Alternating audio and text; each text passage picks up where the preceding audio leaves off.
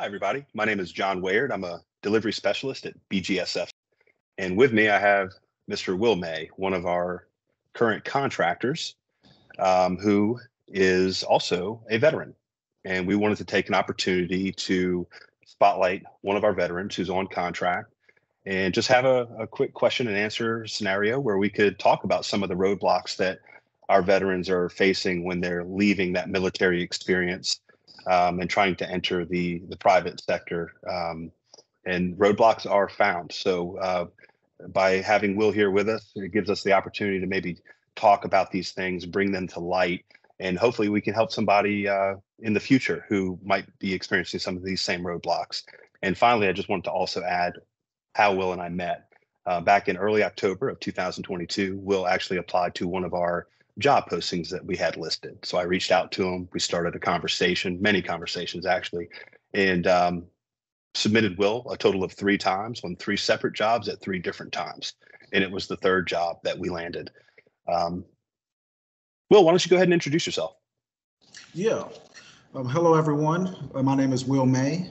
I served in the U.S. Army for almost 6 years, ETS back in September. Now I work as a platform engineer for healthcare facilities in the area, contracted through BGSF. And I'm thrilled to, kind of highlight my experiences trying to land this job. Excellent. Excellent. Well, let's get into the question and answer segment, and, we'll just go from here. Okay. So number one is, what got you interested in being in the Army?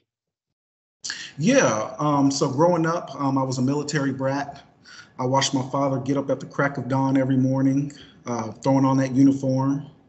I was able to kind of witness, the level of respect he received from the soldiers underneath him. And that always kind of drove me towards a leadership role in anything I do. So after college, military just seemed right. Perfect. Give us a little background on your career in the military and how did you get started there? Yeah. So making the decision to join was quite easy. It all felt familiar. My dad was a great mentor. I stayed in great shape throughout college, so basic training really felt like summer camp for me. My main objective was to pick a tech-oriented job because that was my field of study in college, was computer science. But I wanted a job in the Army that will challenge me and kind of push my skills further. I got even more lucky when they sent me to Kuwait for my first duty station, ignoring the heat because it was hot out there. The mentorship and the teachings from the civilian contractors out there was what really kind of, drove everything home for me. That's great. Did you have, with your studies in school prior to the military, being in the IT space and then going into the military, and you wanted to stay in that IT space, were you able to identify a difference in what you were learning in school from the civilian side of things versus what you were introduced to in the military on the military side of IT? Yeah. So AIT, which was advanced individual training, is kind of the school they send you to after basic. AIT was kind of what really redefined what I learned in college. It just kind of took everything a step further and kind of applied it to, military scenarios in a military setting. Excellent. Okay. Were there any specific hurdles that you experienced from a job seeker's perspective when looking for a civilian job out of the military? Yeah, the main hurdle I had to jump over when transitioning to the civilian sector was lack of experience in a corporate environment. My resume highlighted my skills well. I would get tons of calls and emails, but employers were shying away from that lack of experience. It kind of felt like a liability to them. Okay. We're just going to dive into that question, just in kind of a similar way of asking it, a little different though. But as you considered that transition from military to civilian life, how did you get started in the actual job seeking process? Yeah, so getting started was pretty daunting at first. Me being picky definitely did not help at all. But the no's definitely helped me to stay humble. One challenge that I think a lot of people don't consider in like a corporate setting is your wardrobe. I was so used to just wearing that green suit through the weekdays, and then on weekends just chilling in some basketball shorts, t-shirt, that, I definitely kind of realized I definitely had to spruce things up and look more presentable.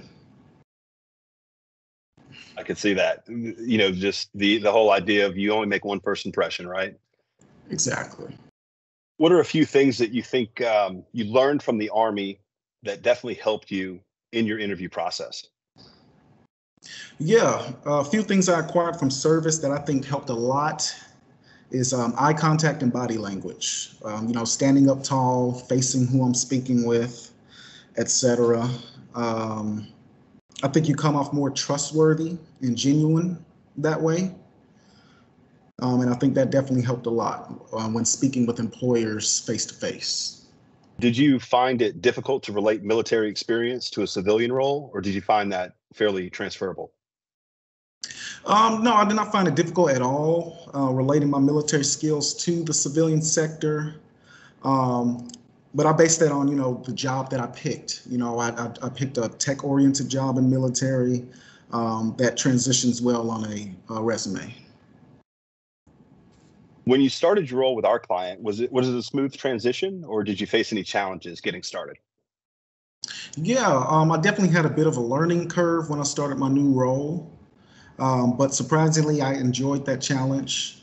It felt new and refreshing, and I think I've handled things pretty well thus far.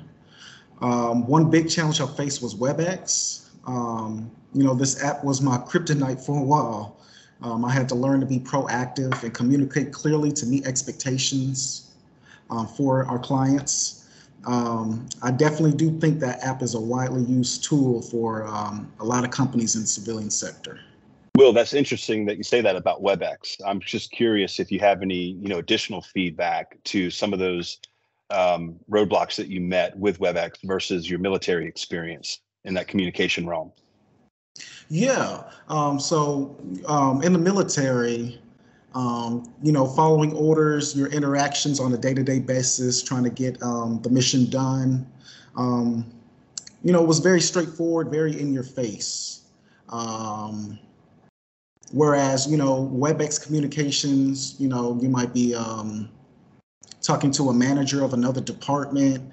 You definitely have to kind of develop a sense of etiquette in saying what needs to be said over an electronic communication.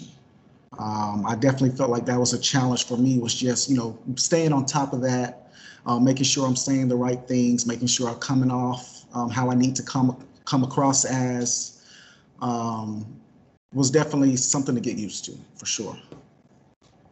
Awesome. Thank you for that, Will.